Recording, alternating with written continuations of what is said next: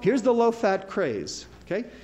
Took America and the world by storm because the content of low-fat, home-cooked food that you cook by yourself in your house, you can control the content of fat.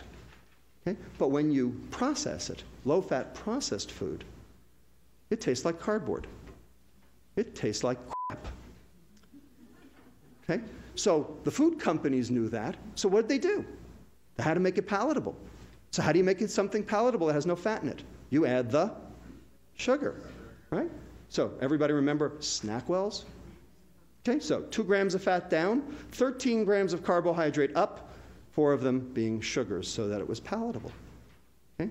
Well, we've just shown you that that's the worst thing you could do. And that's what we've done. And we're still doing it today. So when you find a mistake, what do? Okay? You admit the mistake and you right the ship. We haven't admitted the mistake and we haven't righted the ship. So we've had our food supply adulterated, contaminated, poisoned, tainted, okay, on purpose.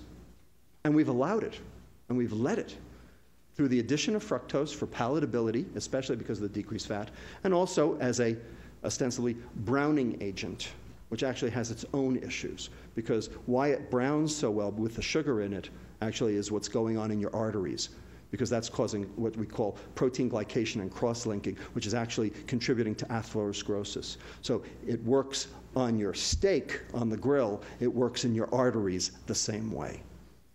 Okay? And removal of fiber also. Now, why did we remove fiber from our diet?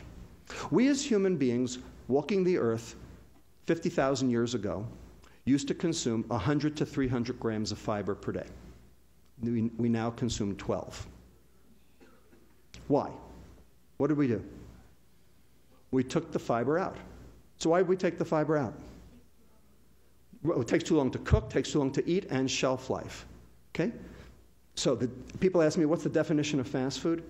Fiberless food.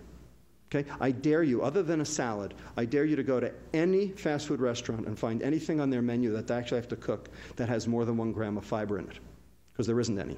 And that's on purpose, because they take the fiber out, because that way they can freeze it, ship it around the world, and cook it up fast. And not only is it fast cooking, but it's fast eaten, which also causes its own satiety issues. Bottom line, we have a typhoon on our hands. Okay? And then finally, the last issue was the substitution of trans fats, which are clearly a disaster. But those have been going down because we know that those are a problem. So we've actually gotten rid of most trans fats. Not completely, but most.